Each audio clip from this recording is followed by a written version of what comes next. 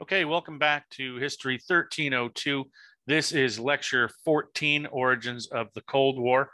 The numbering is kind of a little off here because of the way I renumbered the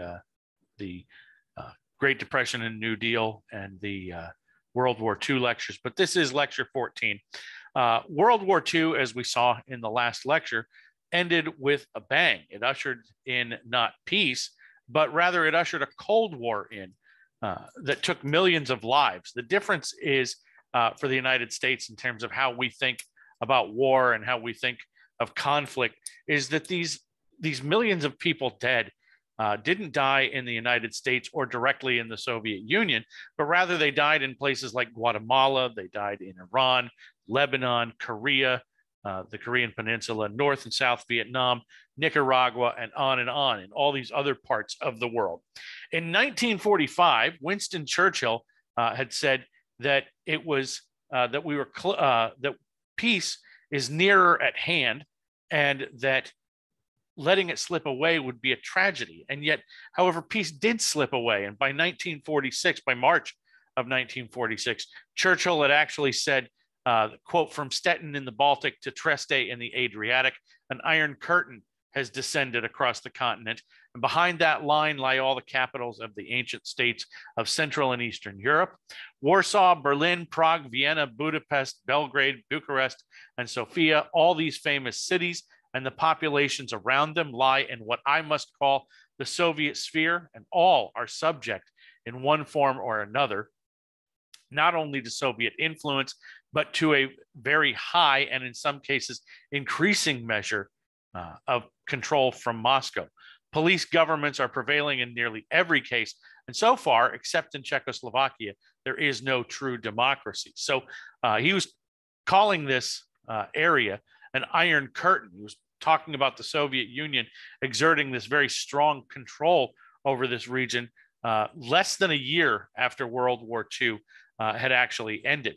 So how did we get to this point? How do we get to a point where the United States and the Soviet Union, allies during World War II, are at a point where they have come to the brink of war with one another? Well, the first issue that was challenging for both of these sides was the control over Eastern Europe. And I kind of alluded to this in the end of the lecture 2 on World War II. But the United States had wanted what they referred to as free and democratic elections all across Eastern Europe, while the Soviets wanted what they referred to as buffer states that would function as protection from the West. And laying this out, Joseph Stalin, the leader of the Soviet Union, said as follows, quote, "One cannot forget the following fact, that the Germans carried out an invasion of the Soviet Union through Finland, Poland, Romania, Bulgaria, and Hungary. One can ask, therefore, what can be surprising in the fact that the Soviet Union, in a desire to ensure its security for the future, tries to achieve that these countries that border the Soviet Union, should have governments whose relations to the Soviet Union are loyal." He pointed out in this same address that the United States did exactly the same thing. So what the Soviets were asking for, he said, was nothing that unusual. There's nothing crazy going on in what he's asking for here. Even before the end of World War II, before the whole process was over, the Soviet Union actually annexed Estonia, Latvia, Lithuania, and parts of several other countries. And after the war, they were instrumental, the Soviet Union was, in installing pro-Soviet governments in all of these areas and across Central Europe. So one thing that separated them was who's going to be in control of Eastern Europe and how. Second, control over nuclear weapons. The United States had them. And the Soviets knew about this, but what bothered them was that the United States had embarked on a secret program without informing their allies, the Soviet Union. Again, I cannot stress this enough, that the United States and the Soviets were allies during World War II. So while the Soviets, through their spy network, had spies that made them well aware of what was going on, they were really upset that the United States did this in complete secrecy. So Stalin knew what was going on, but he was kind of waiting for the United States to tell him, and they never did. After World War II was over with, the United States called for international control of nuclear weapons, but it was unclear in its conception about who would maintain nuclear technology. The weapons themselves would be turned over to an international atomic agency, but as far as the knowledge, the science behind it, blueprints, all of that sort of stuff, it wasn't clear. So the Soviets looked at this and truly believed that the United States would maintain a nuclear monopoly, even in the post-Cold War world. So the Soviets actually rejected control, this international control of nuclear weapons. And then the third issue that separates the two powers is the issue of post-war economic aid. The Soviet Union, like many countries in World War II, had been absolutely demolished by the war. And in the immediate aftermath, they asked the United States for massive loans for recovery. And the United States offered the Soviet Union loans. A lot of times, Americans act as if, the Soviets were kind of left on their own and the United States didn't, quote, offer anything. The United States did actually offer these loans. However, the United States offered them loans on the condition that the Soviet Union give in on the issue of democratic elections in Eastern Europe, and they give in on the issue of international control of nuclear weapons. So once again, the Soviets who had asked for these loans rejected the conditions that were placed on the loans. In the end, the United States, which would provide massive post-war recovery loans for the rest of Europe, provided the Soviet Union, their major ally, with no loans. And as a result, the Soviet Union felt that they really didn't have much of a choice. They wound up stripping Eastern Germany of virtually all of its factory and heavy technology and equipment, and literally dismantled this stuff and carried it back to the Soviet Union. Now, at this point, what we're talking about, all these things that I've been mentioning here, these are things that are, it's about a conflict in ideology, but so far there's no real war that's actually happening. The conflict is just more of an ideological thing than anything else. There are a number of steps that it takes to go further in that progression where there is actual physical confrontation between the two sides. And the first thing that's going to happen is the creation of a new doctrine for the United States, the so-called Truman Doctrine. Up until World War II, the British had always been the quote unquote world's police, if you will. If there was something that was going on across the globe, if there was a crisis point somewhere around the world, the British would likely be the ones that would intervene because they had this large empire. It was all over the world. It was said, the phrase, the sun never sets on the British Empire, because the British were virtually everywhere. So they're positioned to work as this sort of world police, if you will. But after World War II was over, the British said, we don't have the ability anymore. Our economy's been crippled and we can't do this anymore.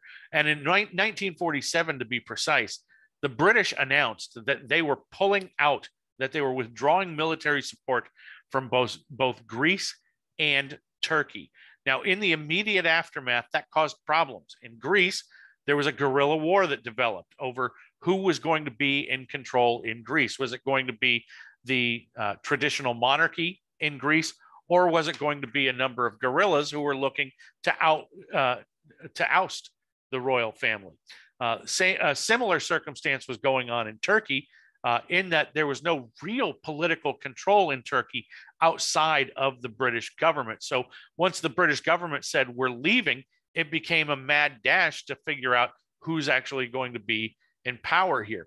And one of the groups that actually offered to fill the vacuum, Soviet Union, offered to fill the vacuum and function in Turkey the same way that the British had, that they would prop up a quote unquote independent government in Turkey. And as far as the president of the United States, Harry Truman, saw this, neither one of those positions were acceptable. These guerrilla fighters in Greece, nor the Soviets exercising any control in Turkey. He became very angry about this and decided that the United States was going to provide assistance to the monarchy in Greece and to what he referred to as, quote, the Democrats, small d. He's not talking about a political party, but rather people who are seeking to bring democracy to Turkey. He announced his plans in his address, his annual address to Congress, and this plan became known as the Truman Doctrine. The idea behind the Truman Doctrine is very simple. I'm going to read you what Truman wrote. I'm going to tell you what basically it means. Truman wrote, "At the present moment in world history, nearly every nation must choose between alternative ways of life. The choice is too often not a free one. One way of life is based upon the will of the majority and is distinguished by free institutions, representative government, free elections, guarantees of individual liberty, freedom of speech and religion, and freedom from political oppression. The second way of life is based upon the will of a minority forcibly imposed upon the majority. It relies upon terror and oppression, a controlled press and radio, fixed elections, and the suppression of personal freedoms. I believe," this is Harry Truman again, "I believe that it must be the policy of the United States to support free peoples who are resisting attempted subjugation by armed minorities or by outside pressures." That's the key part of this. The last sentence is the key position that Truman is staking out. Truman says that the United States is going to support free people resisting internal subversion. That's the Greeks. The Greeks are fighting these guerrillas who would try to oust the traditional monarchy. So we are willing to support free people resisting, quote, internal subversion or external aggression. That's the case of Turkey, where they're looking to keep those Soviets out, or we are looking to keep the Soviets out of this. So it's very simple. We're going to help these types of countries. We're going to help Greece. We're going to help Turkey as long as they are fighting this sort of issue of communism. Now, the Truman Doctrine is the first step in an overall grand strategy known as containment. Containment got its name from an article that appeared in Foreign Affairs magazine. The article was called "The Sources of Soviet Conduct." You don't need to really know the article or anything like that, but it was authored by a guy who gave his name on the article as, quote, Mr. X.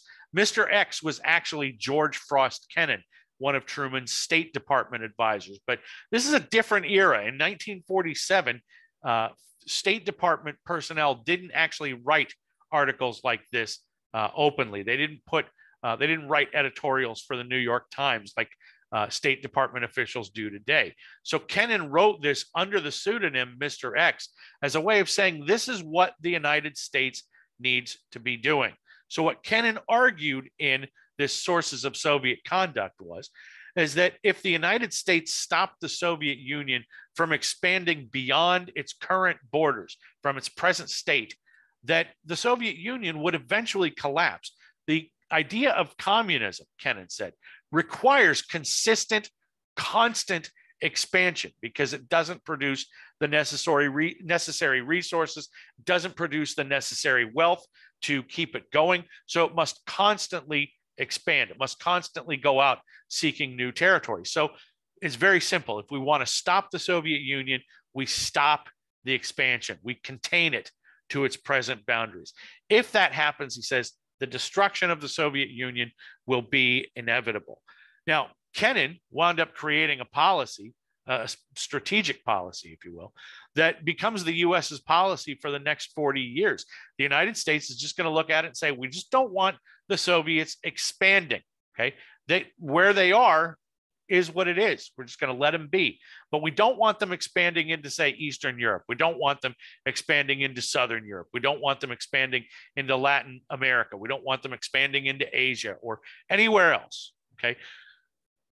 Every place in the world becomes a strategic battleground for the United States under this type of policy, under containment, courtesy of something else that Kennan created called the domino theory. And the domino theory was basically, it's exactly what it sounds. Countries are like dominoes, and that when one gets knocked down, the next domino becomes susceptible to falling, and the next one becomes susceptible to falling, until finally the last domino that would fall in this sort of theory is the United States. So everywhere is important, even if someplace is nowhere near the United States and would look to be completely unimportant to, quote unquote, us under containment and the domino theory, it is critical to American foreign policy.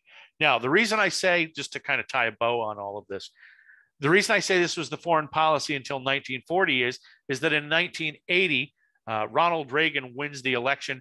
And when he announces his new foreign policy initiatives and the like, his policy is called rollback. It's not going to just be, we're content with wherever the where the Soviet Union presently is. We're going to seek to undermine the Soviet Union in every place that it exists. We seek ultimately the destruction of the Soviet Union from within, not just from outside the Soviet Union. So Reagan's policies in the 1980s are going to be a little bit different than all of this stuff. Now, how do you create containment? How do you create the Truman Doctrine in actuality? Well, one way is through military alliances.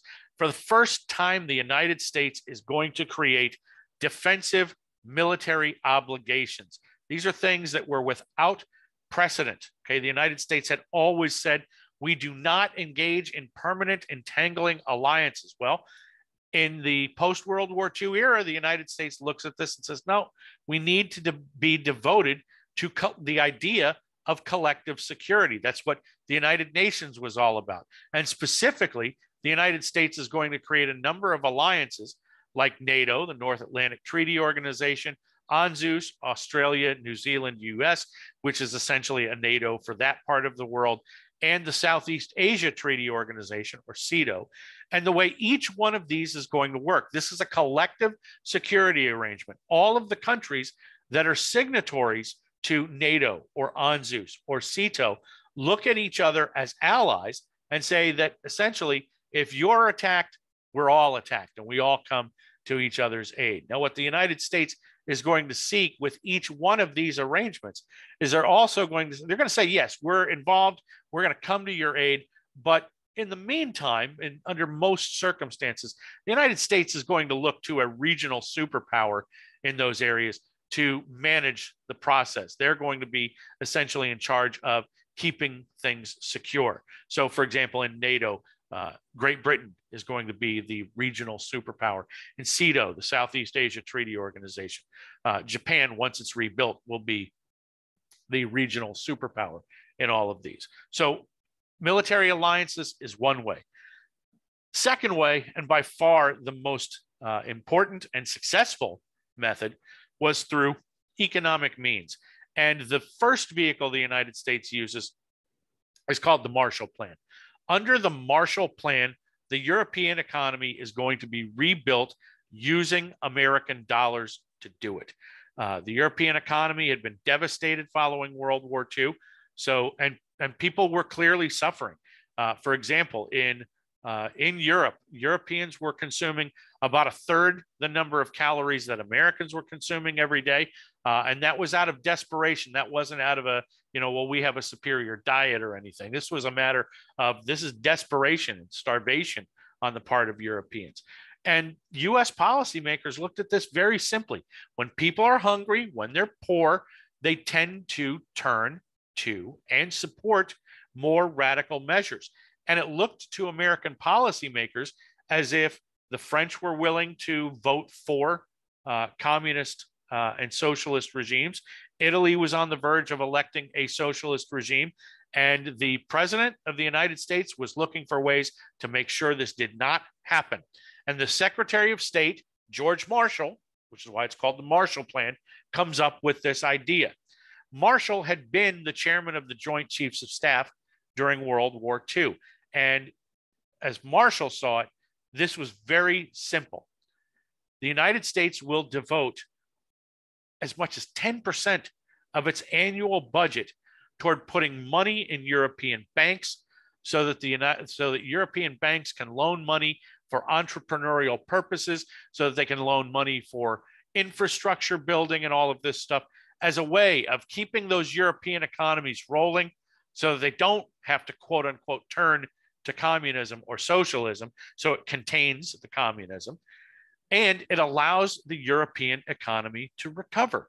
And this thing works. The Marshall Plan is a rousing success. The United States dedicates literally billions of dollars to the Marshall Plan, and it works.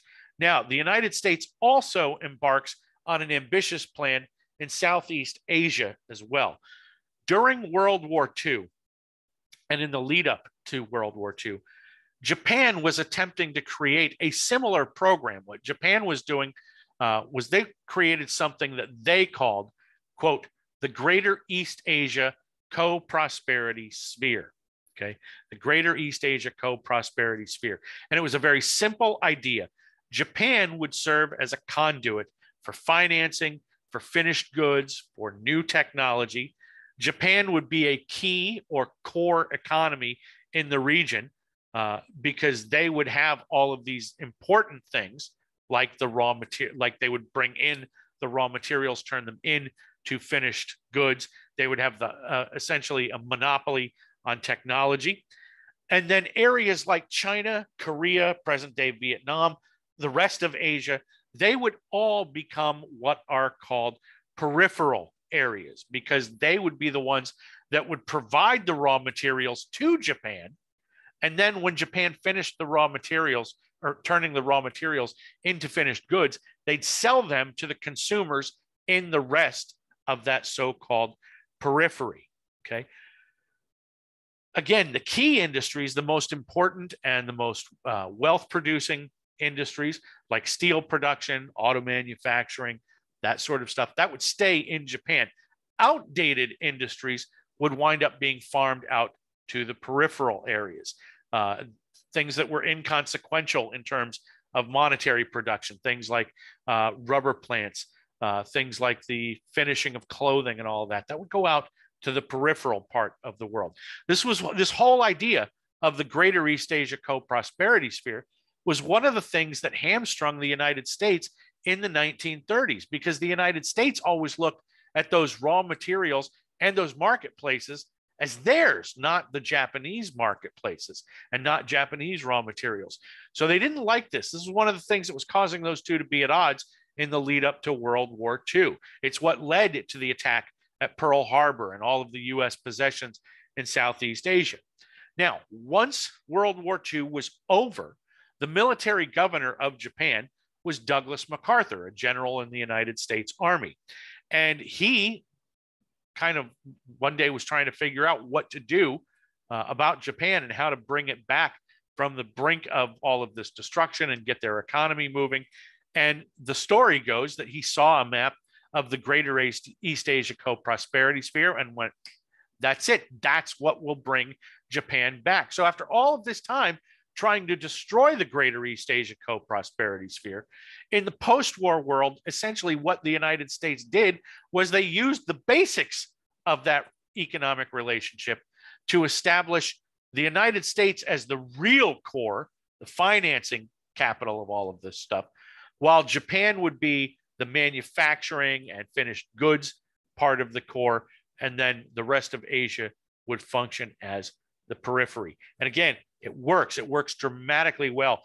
The atomic bombs are dropped in 1945. Japan surrenders in 1945. By 1951, Japan was back on its feet. Japan had a fully functioning economy, and sovereignty had been restored to Japan on the basis of their economic prowess. So this plan worked, and it worked well in as far as Japan was going. Now, there was another issue to deal with in terms of economics, and what winds up happening before World War II is even over. 44 nations got together in Bretton Woods, New Hampshire, to try to determine a post-war economic order, if you will. And at stake was at Bretton Woods was the shape of capitalism, how we're going to manage capitalism and make sure that it doesn't fall into the same pitfalls that it had fallen into in the post-World War I era, during the Great Depression era. So how do we make sure that we don't just simply go right back into that in the post-World War II era? What these people decided, what these leaders decided, was it's called the Bretton Woods system because they're meeting in Bretton Woods, New Hampshire. What they agreed was this new economic order. Previously, all world currency was pegged to something measurable, the price of gold. So if a country has dollars, or a monetary system, whatever it is, the English pound or the Italian lira, whatever it is, whatever their money is based on a measurable thing like gold. For example, a $5 bill of US currency got you $5 worth of gold. That's what the gold standard is. You can take that money, you take the cash currency, walk into a bank and get the equivalent in gold. That's what the gold standard is all about. But after World War II was over, and this is true after World War I as well, there's only one country that has enough economic capabilities to be able to bail out the rest of the world, and that's the United States. So after World War II was over, what the countries agreed is that instead of pegging everything to gold, everything would be pegged to gold based on its measure in US dollars. Okay. So what that means is if you want to think about this as a mathematical equation, I'm sure plenty of you have taken math and know various math classes and know that if A equals B and B equals C, then A also equals C. Well, that's what's going on here. If the English pound is convertible to gold measured in US dollars, and gold is measured in US dollars, then the English pound has a value based on US dollars. And that's exactly what's happening here. Everybody is pegging their currency to gold based on the US price of gold. So they're basing it on the value of the dollar. Why? Why the US dollars? Why would they do this? Well, it's very simple. Again, the United States had the largest economy in the world. They also had been incredibly productive. The United States had been incredibly productive during World War II. But a lot of Americans were really afraid of how this is going to play out post-World War II. We've got a lot of production. We've paid a lot of people, but what happens afterward? So Bretton Woods system is going to take advantage of this U.S. Economic power. In addition to this idea of pegging all currency to gold based on the U.S. price of gold, the Bretton Woods system is going to create the International Monetary Fund and the World Bank. And in the cases of both of these institutions, what countries are going to do is they're going to refinance or finance programs to fix their economies, infrastructure programs, entrepreneurial programs. They're going to borrow money. And essentially what they're going to do is they're going to borrow US dollars to do all of this. Now, the way it's created, the way the whole system is created, the nations that are a part of the Bretton Woods system have a subscription to underwrite both the International Monetary Fund and the World Bank. And the way they finance this, the way they underwrite their subscription, 25% of the buy-in is in gold and 75% is in their own currency. Now, I think I've talked about this before, but a piece of currency, like a $5 bill, it really is not much more than an IOU. Okay, it does essentially function that same way. It's got $5 worth of purchasing power, but it's really kind of just an agreement that this has $5 worth of purchasing power. So it's worth pointing out here, it's worth thinking about this for a minute, that only 25% of the buy-in or the subscription is gold. 75% of the buy-in or subscription is in currency, in credit. Now, this is where the problems actually begin with the Bretton Woods system. When this thing is created, when Bretton Woods is created, the total amount of gold that was in existence in the world was a grand total of $33 billion. The United States held 26 billion of that. The rest of the world collectively held $7 billion. Now, as long as trade doesn't just explode, everything will be fine, because within the Bretton Woods system is a circumstance where if countries they borrow dollars and their economy works, all of this stuff works, it starts rolling, and they've now got all of these US dollars, they have to be able to get rid of dollars. They have to be able to redeem the dollars. And the redemption is for gold.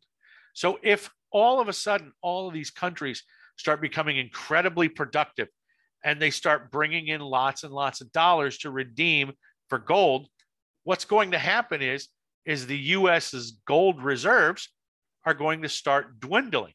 This $26 billion is going to be less important. It's going to become less, it's going to become lesser over time. So there's a potential problem built right into this, even if the United States is thinking, oh, it's probably not going to happen. Well, here's what does actually happen. Between 1946 and 1971, the world gold supply increases by 3%. Let me do it that way, 3%, while world trade in that same period increases by 600%.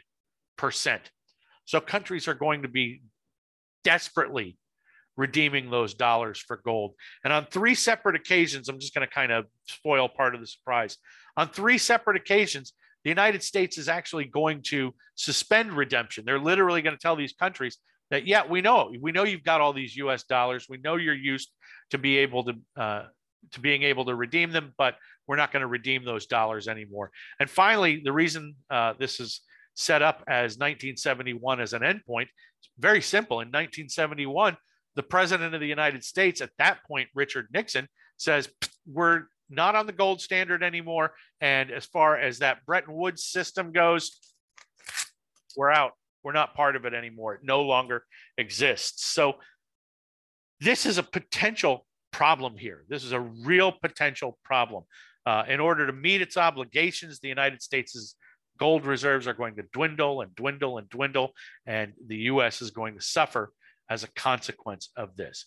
Now, both of these institutions, the International Monetary Fund and the World Bank, are created to provide loans for infrastructure and development. Okay, and that's important. Loans for infrastructure and development. A country could not come to the World Bank or the International Monetary Fund and say, by the way, we have a massive national debt. Is it possible that we could refinance this stuff? IMF and World Bank forbid that sort of stuff. It's about loans for infrastructure and development. Now, why that is so important. Think about what happened after World War I. Okay, after World War I, the United States loaned all of that money to Germany to refinance their debt.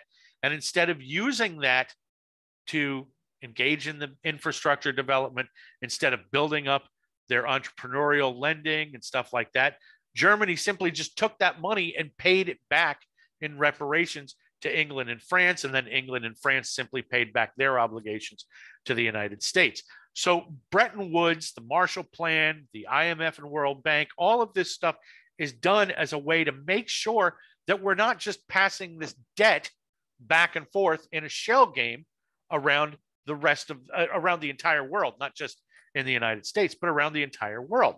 Now, adding to this, during the course of the war, during the course of World War II, something else became very clear to American economists, in particular, government economists. There were 16 million men. I referenced this in the last lecture, the last part of Mod 2. 16 million men served in the United States Armed Forces over the course of World War II. All of those men were being paid, but since most of them were off serving overseas, they weren't buying a whole lot with that money. In some cases, men were coming home figuratively with their pockets bulging with money because they'd been paid, but they couldn't possibly spend it effectively overseas. And even at home, even here in the United States during World War II, there were massive consumer shortages because everything was needed for wartime production.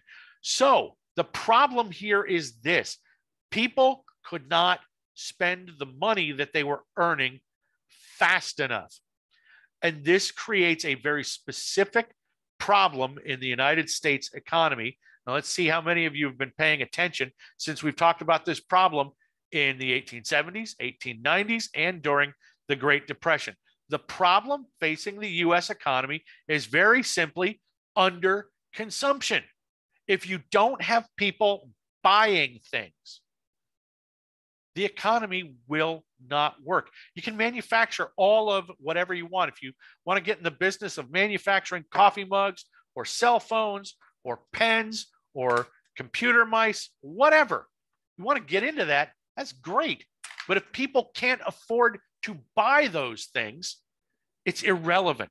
So there has to be baseline consumption.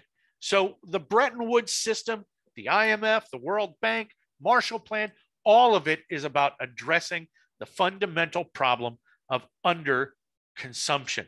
Okay. So that's why the United States, along with 44 other countries, created this system. Reconstruction of the world's economies based on their own production, based on their own consumption, and one that very clearly allowed the United States to dump unwanted dollars out of their economies. Okay. Now, the IMF and World Bank, as I mentioned, had several caveats to it. Okay. Several stipulations.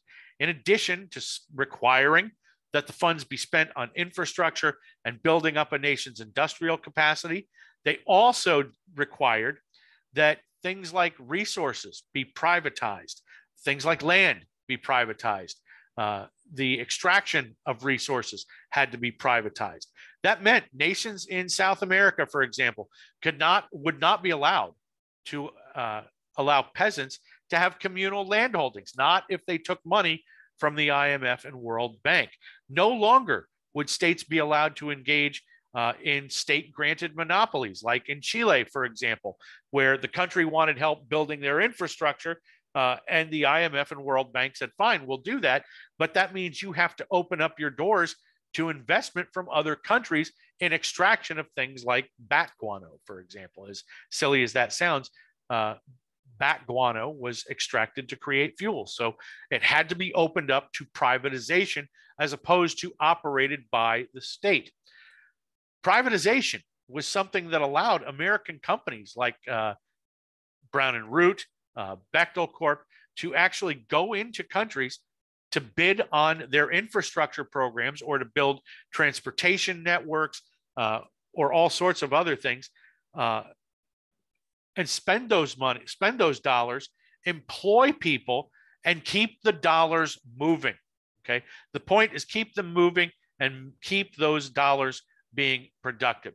Now, as with everything we've talked about this semester, there is undoubtedly a good, okay, we're talking about good and bad stuff here again, undoubtedly a good, only the United States, along with the IMF and World Bank, had the funds to develop the various resources and marketplaces like this.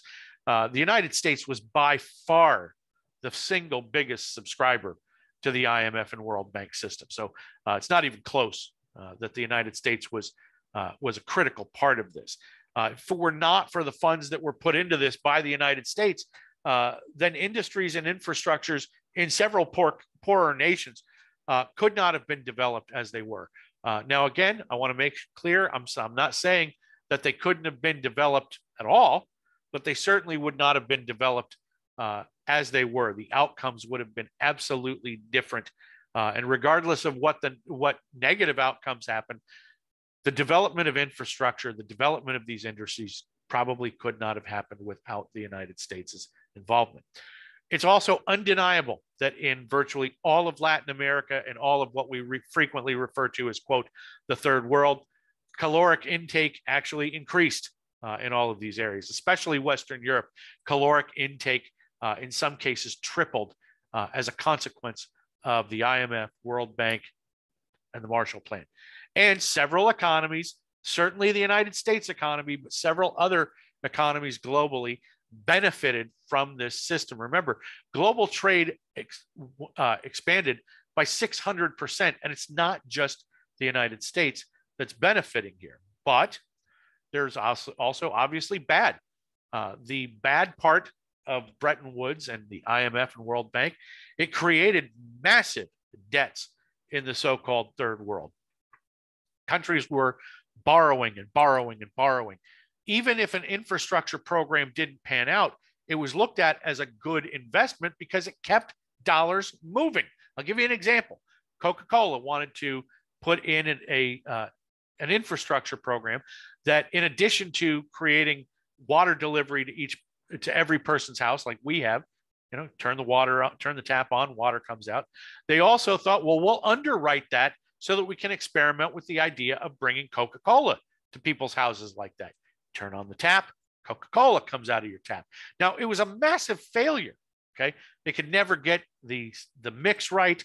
It obviously came through piping, and it came out hot, not cold. So it was a massive failure, but it was a success on another level in that it kept dollars flowing productively into these countries. So it didn't matter if a program failed or not.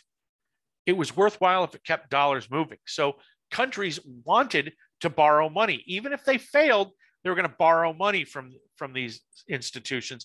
So they racked up massive amounts of debt. Now, it's also worth pointing out here that those who reaped the profits from the extraction of various natural resources or from the infrastructure development were not the natives of these countries that were involved, but rather large multinational corporations.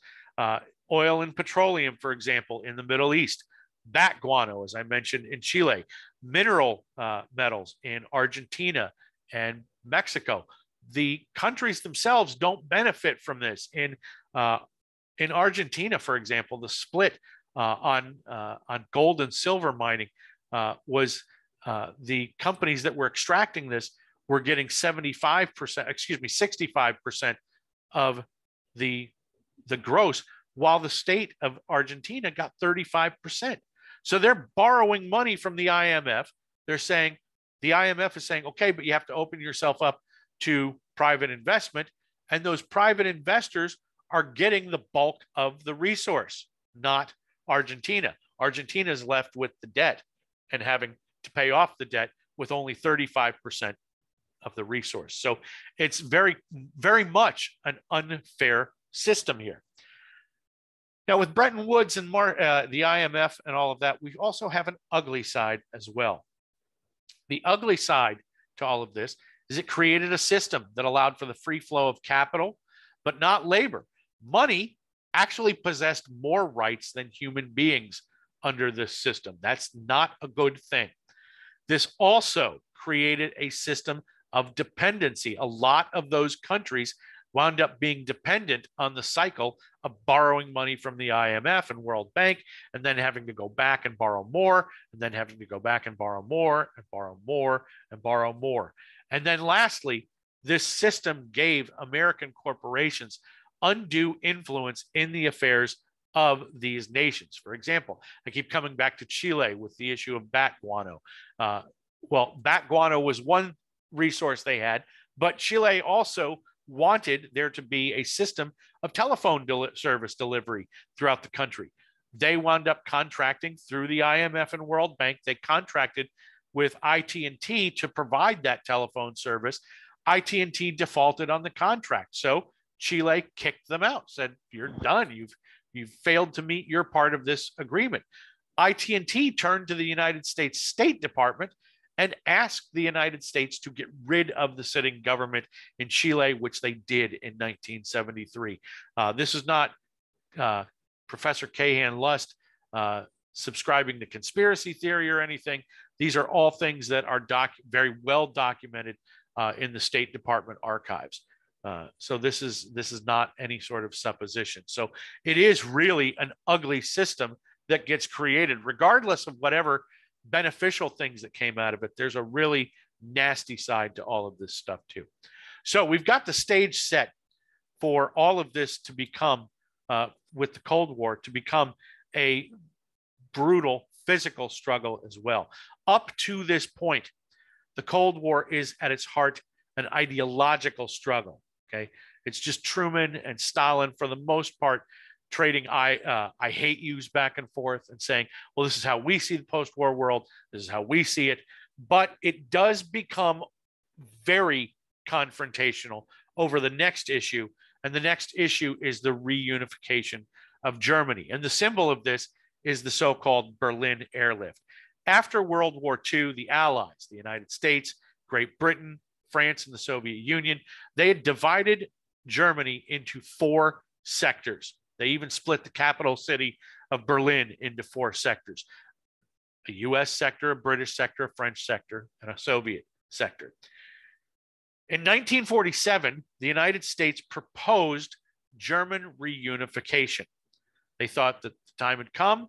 Germany was ready. They had been, the debris had been picked up, so to speak.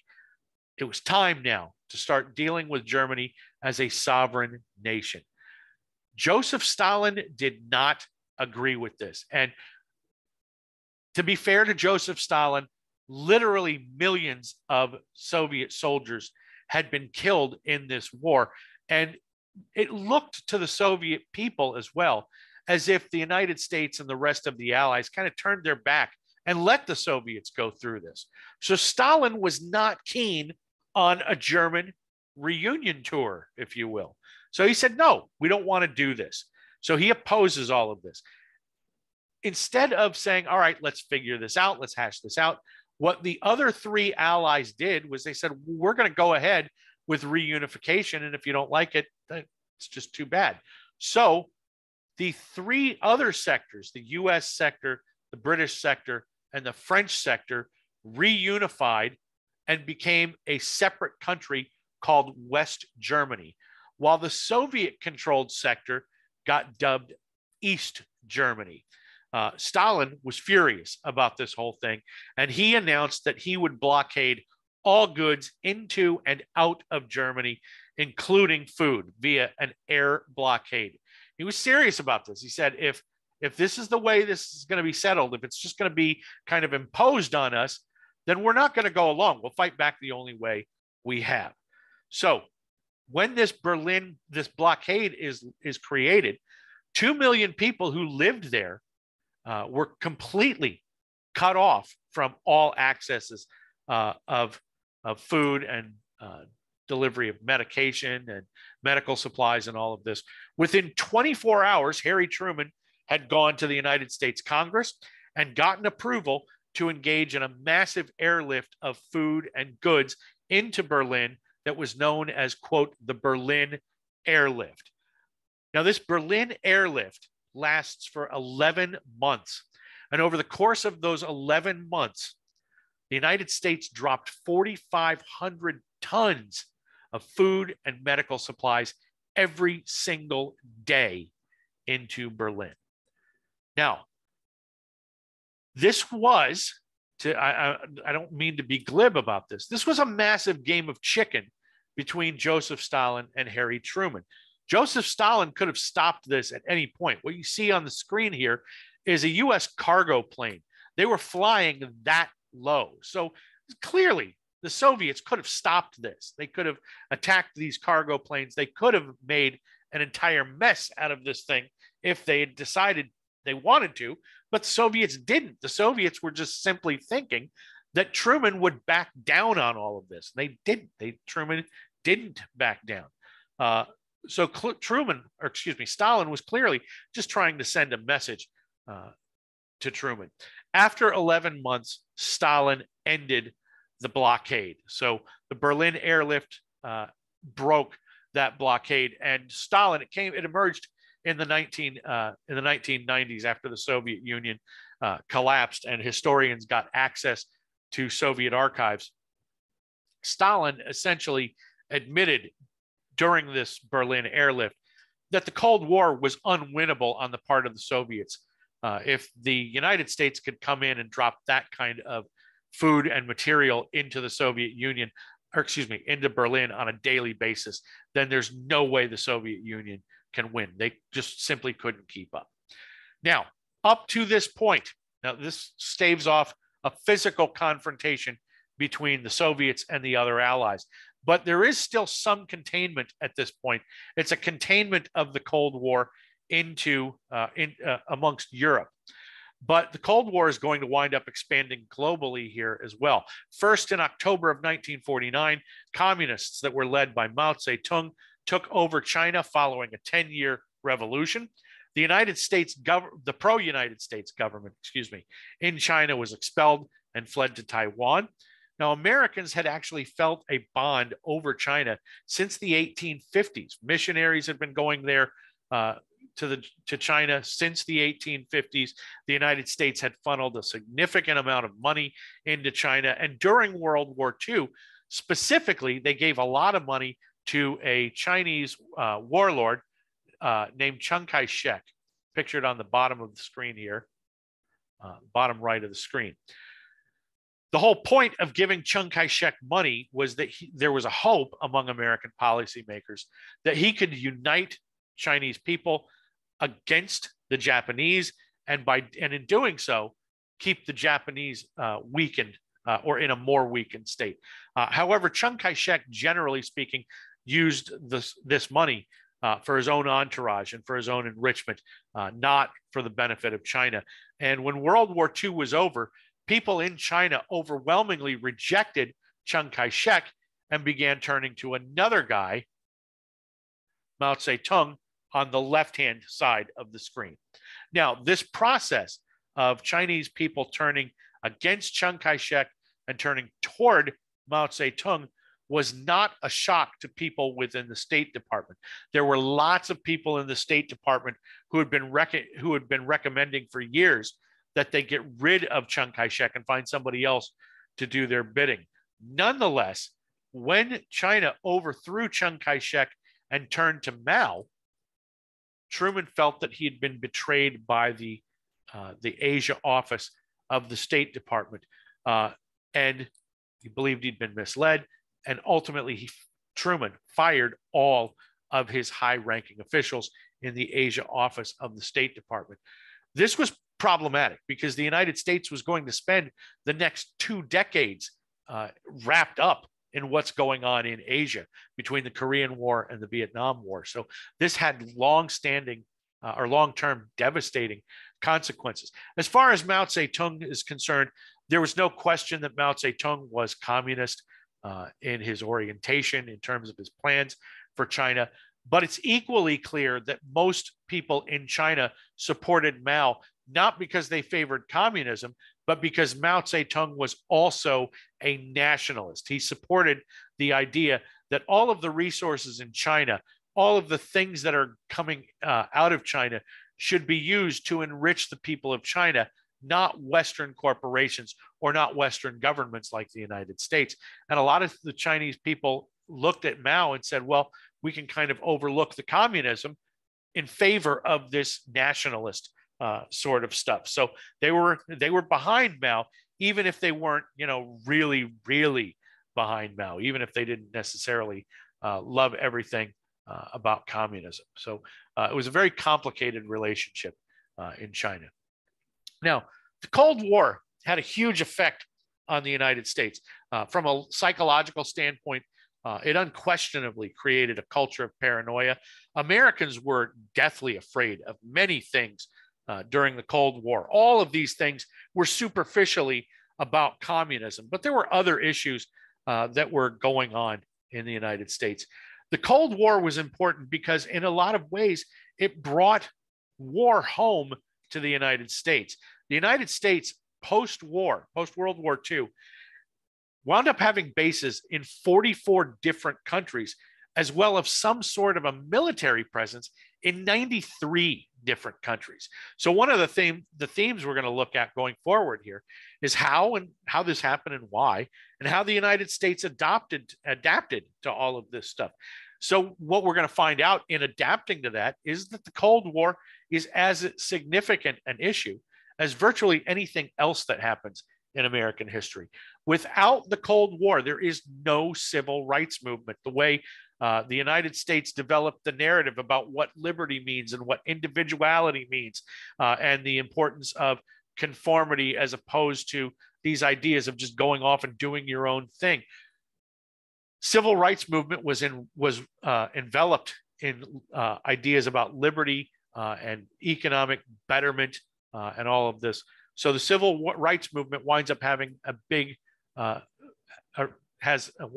winds up being impacted very dramatically by the Cold War. There's no space program in the United States without the Cold War. The space program was essentially a rush between the United States and the Soviet Union to see who could get to space first and who could control space first. So without that fight, without that disagreement, and without that competition, the space program doesn't exist. Science fiction winds up being incredibly important as a fiction genre in the United States, because science fiction could play out these ideas about alien ideas and mind control and subversion, and it could function as a really good vehicle for these types of allegories in a way that other genres did not. So science fiction enjoys a sort of resurgence, if you will, during the so-called Cold War, especially in the United States. Now, the United States was utterly convinced, policymakers, social commentators, they were absolutely convinced that communism threatened the United States itself. And this wound up leading to, very consciously, to a second Red Scare. Now, this time, this second Red Scare is not going to focus solely on just subversive organizations. Like if you remember back to World War I, and we talked about the first one, the first Red Scare, there was about, the PTA was subversive potentially because of ties to the Soviet Union. People who had radical beliefs like the importance of unionization or rights for women, they were painted as radicals and thus quote unquote Reds. Here, it's not just about organizations. It's about every facet of American life. It's about looking at things and saying that anything that could wind up being construed as weak-minded would allow communism to enter a person's mind or enter our collective psyches. And if that happened, it could destroy the United States. So the result, strangely enough, even though we are a country that prides itself on rugged individualism and the importance of the individual, the result of the Cold War was an extraordinarily conformist society. When looking at the United States, people were convinced that this weak-mindedness was everywhere, that the Soviets could potentially be invading us through all sorts of things, like comic books, for example. Comic books were a clear area where the way people were portrayed, the way certain things were portrayed, could wind up causing a weak-mindedness in the United States, in particular in the youth of the United States. That's why Batman and Robin changed dramatically during the 1950s. Batman and Robin were looked at not as the Dark Knight and his protege, but rather these two figures, that one of whom was very clearly a predator. And in order to make sure that that predatorial nature didn't wind up spreading, a lot of the stories of Batman and Robin wind up taking place outside of Wayne Manor during the 1950s.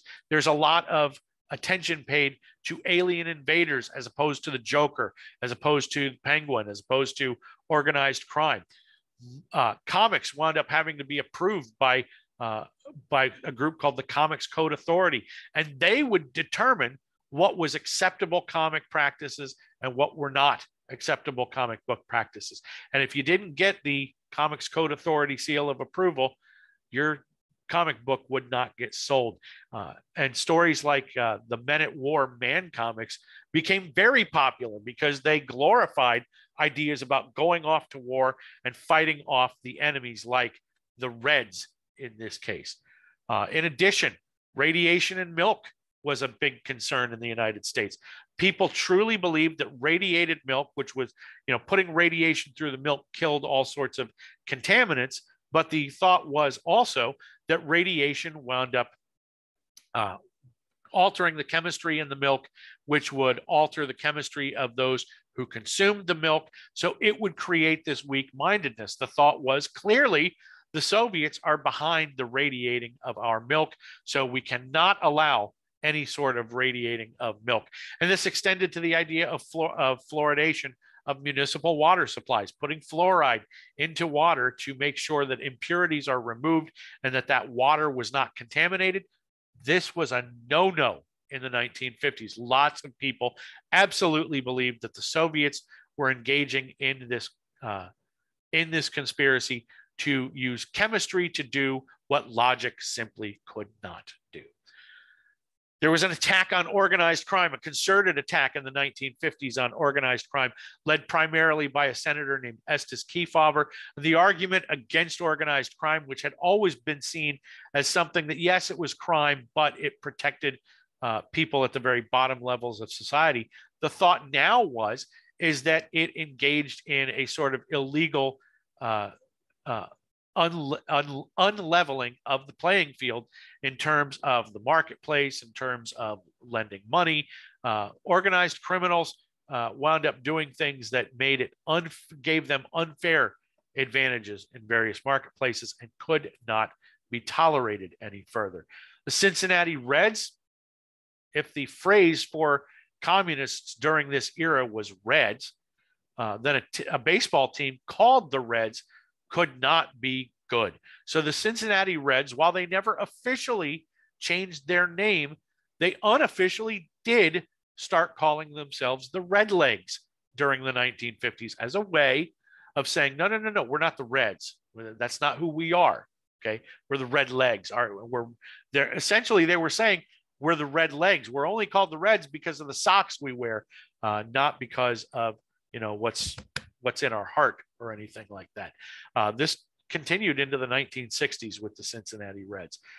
We also see the same sorts of things, attacks in college basketball or fears in college basketball. In college basketball, there was a massive gambling scandal. And the thought was, once again, if you can't rely on the sportsmanship and the level playing field of athletic competition, then what else is going to seep in to these young people's minds? Potentially communism.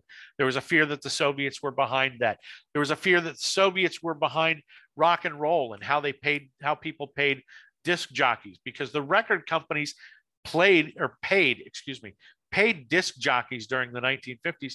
They paid them extra money to play certain songs at the expense of other songs. So a lot of people looked at this and said, clearly this is a communist conspiracy to get those songs out there, to get them creeping into people's minds, to weaken their minds so that they would become susceptible to all sorts of other Soviet propaganda.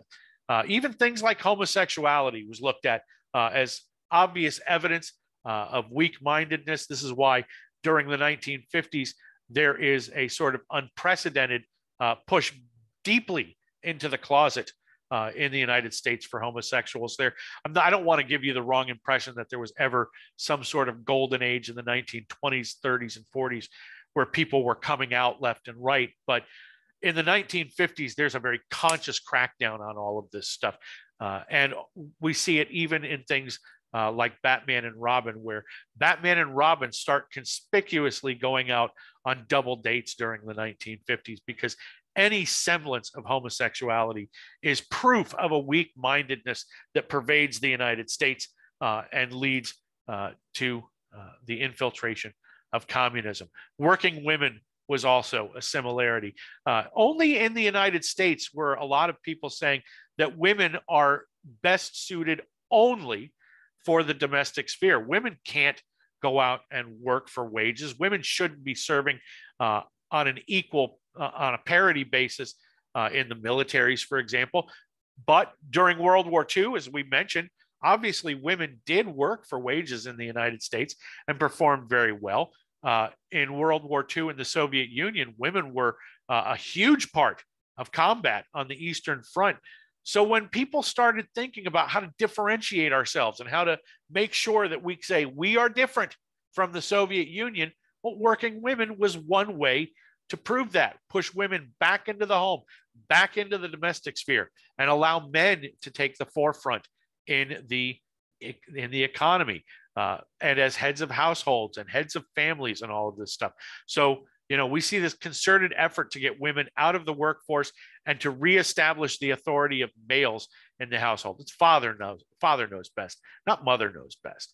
And if you think of things like sitcoms like I Love Lucy, one of the things that underpins I Love Lucy is that, sure, Lucy goes out and tries to work and things like that, but it's always disaster whenever she does things that Ricky has told her specifically not to do. Or if she goes out and gets a job, the end result is obviously disaster. If she'd only done what Ricky told her to do, everything would have been fine. So this idea gets reinforced as a way of differentiating ourselves from the Soviet Union in the 1950s. Now, we also do some other things that are much more overt in the United States. Virtually every town, small town in the United States, had things that were called Communist for a Day celebrations, where American legionnaires would dress as red soldiers. They would lock up city leaders. They'd confiscate guns. They would confiscate books. They'd force people to eat potato soup as a way of saying, this is what life would look like under a communist regime. So all of you people who think communism might be okay, we promise you it's not. And then this would all culminate in a rally and a parade down the center of town, often a barbecue. And they would have these things on these types of Communist for a Day things on the International Labor Day, May 1st. They would have them at Founders Day celebrations, July 4th celebrations. All of these things would be playing out as an overt way of saying communism is not acceptable in this country. So when we come back, we'll see how we actually got to that point in the United States, and we'll move into a sort of dual nuclear age where not only the United States has nuclear weapons, but there are other countries that have them as well. So we'll see you next time, and we're going to end this particular lecture right here.